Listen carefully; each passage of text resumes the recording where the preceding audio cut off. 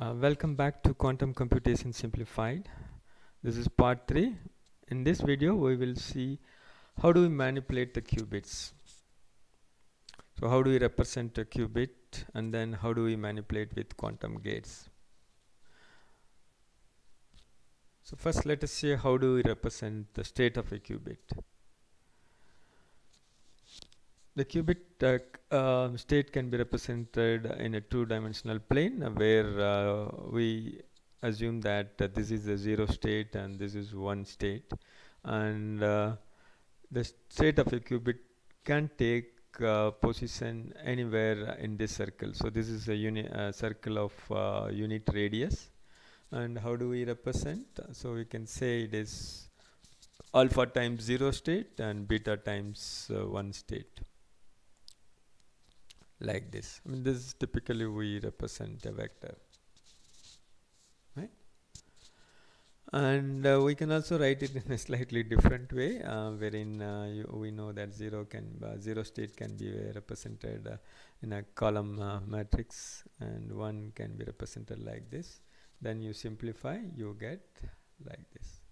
So we now know there are two ways of representing a qubit, like this or like this. So whichever is convenient for you, whichever is easy when you want to do the manipulation. The interesting thing here is it also means the probability of measuring the state of a qubit in the state in which we are interested in. It also means that I know what is the probability of measuring the given state in 0 state. So that is given by take the absolute value of the magnitude of 0 state, square it, whatever comes. So that will be the probability of getting in that state. Similarly for ket 1 or state 1, it is beta square, and the sum of probabilities should be 1, since we are working with only 2 states. So it's something like when we toss a coin, the probability of getting head is 0.5, tail is 0.5, but the sum of the probability is 1, right? So this is one way of representing qubit, and there is a better way of representing qubit. Again, scientists have come out, that's called block sphere representations. So in which instead of a circle they brought a sphere. Again, this sphere also has got unit radius. So how do we represent 0 state and 1 state? So they are the basis states, right? So they are they are represented in the z-axis, and the 0 is given at it's at the north pole and 1 is at the south pole. So what is at the equator? Equator, again, anywhere in between is a superposition state, and at the equator they have equal probabilities of getting 0 and 1. That's all. And it is represented in a slightly different way in this pair, and it's given as cos theta by 2 times 0 state. So what is theta? The theta is the angle it makes with respect to z-axis, plus ei pi sine theta by 2 times 1 state. So what is pi? You project the position onto this plane, and the angle it makes with respect to x-axis. Clear? The why it is better than this? So it has got an additional information like this. See, otherwise these two are same, like sine square theta plus cos square theta is equal to 1. So same thing, like you get similar to this, but this has got additional phase information which is not there in this one. So suppose you have another qubit at this point, so with the same circle, I would say, and the magnitude may be same, but obviously it is not in the exactly same state. So that is something called phase information. So this is called phase information, angular information. So that is useful when we manipulate the qubit. There are some more definitions which just see that, and we will not get into that. It's not required for a beginner, to start with. So let's try to do something more on the qubit. So let's define a state of a qubit which is not completely 0 or 1, but something like this. So again, you will see a lot of 1 by square root 2 comes frequently in when we work on the state of a qubit. It's mainly because we have seen earlier the magnitude of the absolute magnitude square for 0 state plus absolute magnitude square for 1 state, when the sum should be 1. So 1 by square root 2 square is 1 by 2. So and this also will become 1 by 2 when you take the absolute value. So 1 by 2 plus 1 by 2, 1. So that's the reason you will see more square root 2 terms when you work on a qubit. In a vector form, it can be represented. We have seen earlier 1 by root 2 and I root 2. So this is a column vector. So it can also be represented in row vector, and then we have also simplified 1 by square root like this. I mean, you put a number, and typically they are all both are complex numbers, but in this case they don't have imaginary term. The first the zero coefficient. So similarly this one doesn't have real coefficient, I mean a real part, so it has got only imaginary part. And interestingly, you can see here both numbers are same. So what does it mean? When we measure the qubit, the probability of getting 0 and 1 is same, and it will be 0.5, right? So I mean, you will know more about qubits if you go to wiki page, but I think for time being this would be sufficient for us to proceed. Qubit measurement, this is an important thing, but we don't have to worry how it is measured, what I mean, we should only know what happens at the time of measurement. The amplitude of the state vector contains information on probability, but once measured, the state is known with certainty. So there is no more uncertainty. I mean, we know very well it will be either 0 or 1, like a classical bit. For example, if the state is given like this before measurement, and once measured, it collapses to 0 or 1, and it will not change its state further. No more entanglement, superposition and things like that, because it will behave like a classical bit. Therefore, during quantum computation, we must allow the qubits to explore more complex states in order to represent our problem, and then measurements are only done when we need to extract an output, not in between. So we should be very, very careful that measurements should be done only at the end. And there is another equation given for measuring and its probability of measuring a state, a given state, in the expected state. For example, typically we work on 0 or 1, right? So I mean, that is what is given. If the probability of measuring 0 state is given by inner product, we have seen it earlier, inner product of the state which we are interested and the state in which qubit exists, and then take the magnitude and square it, you get the probability. And it looks little odd, but you will understand once when we do with an example in the next slide. So initially we saw working with a single qubit, but in order to get power from the quantum computers, you just can't work with only one qubit. You need more qubits. So let us see, how do I represent 2 qubits first. So 2 qubits, like a single qubit has 2 possible states, 0 and 1. 2 qubits will have 4 possible states. What are they? 0 0 0 1 1 0 1 1, and they can be written like this. I mean, they can be represented by this equation, and the probability of measuring this state in 0 0 state is given by, I mean, we have seen the previous formula. You take a bra of 0 0, ket of pi, that is nothing but inner product, and then take the absolute value, square it. So this can be represented like this, and this can be represented like this. I mean, they're all one and the same.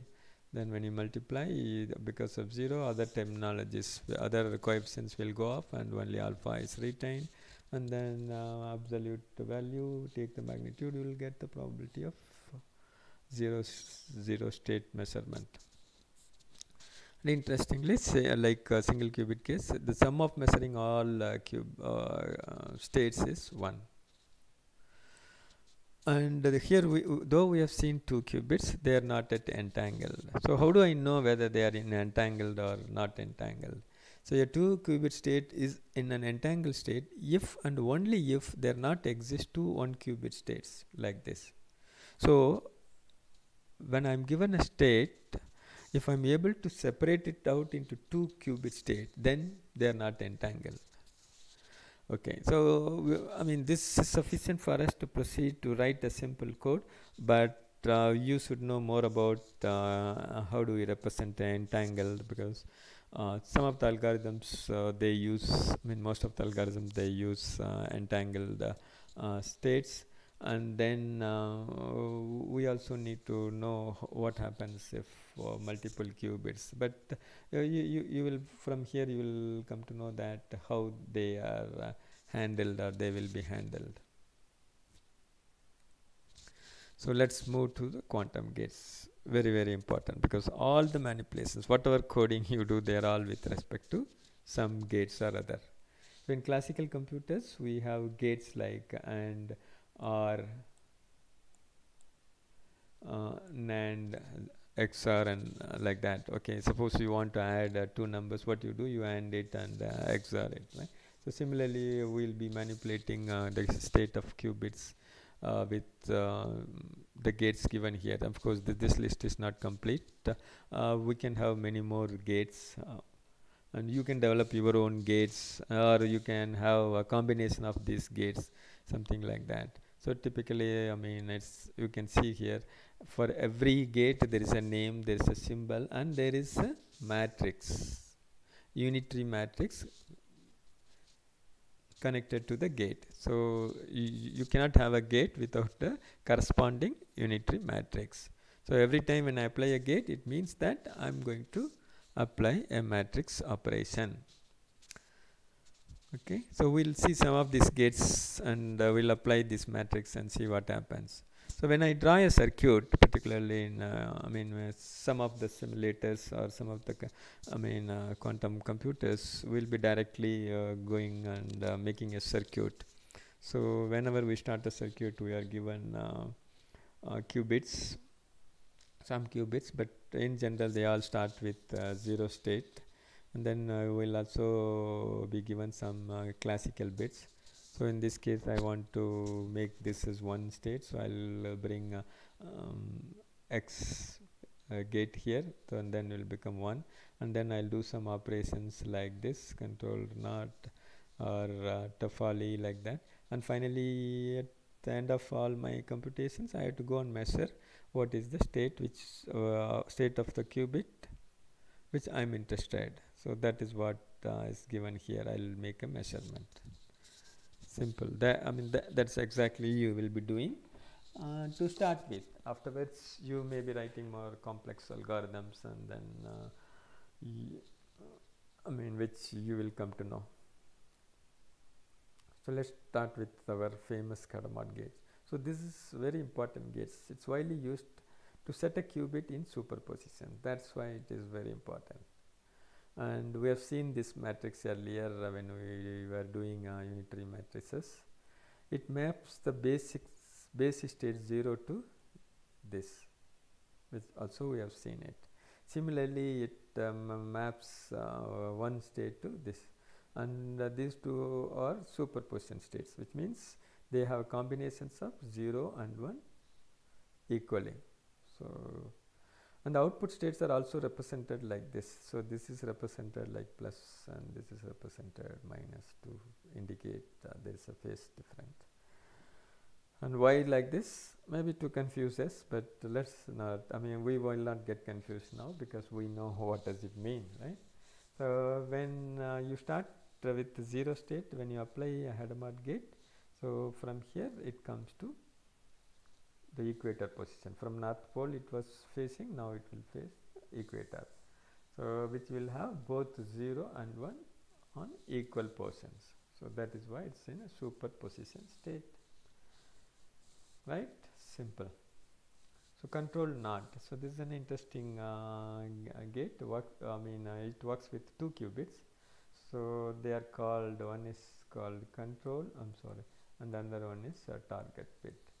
So what control bit does on target bit is, whenever control bit is having value 1, then it will flip the value of target bit. So you can see the truth table. So whenever control is 1, so it's here 1 and here 1. And that time what happens, the target bit is flipped, 0 to 1 and 1 to 0, and the other, whenever it is 0, it doesn't do any change. So,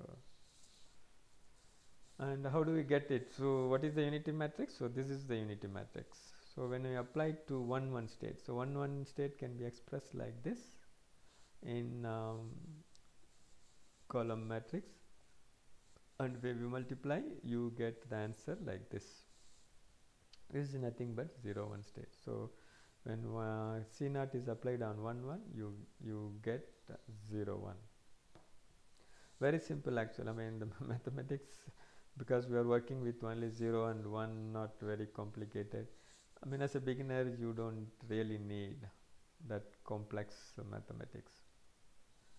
And there are some more gates. So we have seen the X gate earlier, so it's also called a NOT gate.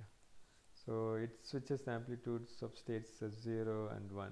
So when it is 0, it makes it to 1, and when it is 1, it makes it to 0. So it rotates the state around the X axis. That's why it's called the X gate. So it rotates like this. Okay, and Y and Z gates, Y gate also does similar way, and Z gate, when it is at this state, it cannot do anything, but when it is in some other state, certainly it will rotate along the Z axis. And these 3 gates are called poly gates. Another scientist name. We'll move on to another gate, Toffoli gate. So this is an extension of C naught gate. So in this, there are 2 control bits and only 1 target bit. So the target bit value is flipped, changed only when both the controlled gates are set. So this is the truth table. So up to this, there is no change. You can see here. I mean, whatever input you give, output will come. But when both the gates are set, the target bit gets flipped, 0 to 1, 1 to 1. Very simple. That's all the quantum computing manipulations. So with this, we'll jump on to understand an algorithm making use of whatever we have learned. And before that, shall we summarize what we have learned until now? We have seen qubit can take any state, 0 or 1 or a combination of both. So that's why it's called superposition. Qubits can be entangled to get 2 power n states simultaneously. Minimum knowledge of mathematics is sufficient to start. That anyway you will decide. You will accept when you go to the next video. States of qubits can be manipulated to do the required computation. Algorithms are written with gates represented by unitary matrices. States of qubits can be measured, and the outcome will be like classical bits. Of course, this, when you see a measured value, then you will appreciate it. So with this, we'll conclude this video. So I hope to see you in the next video soon.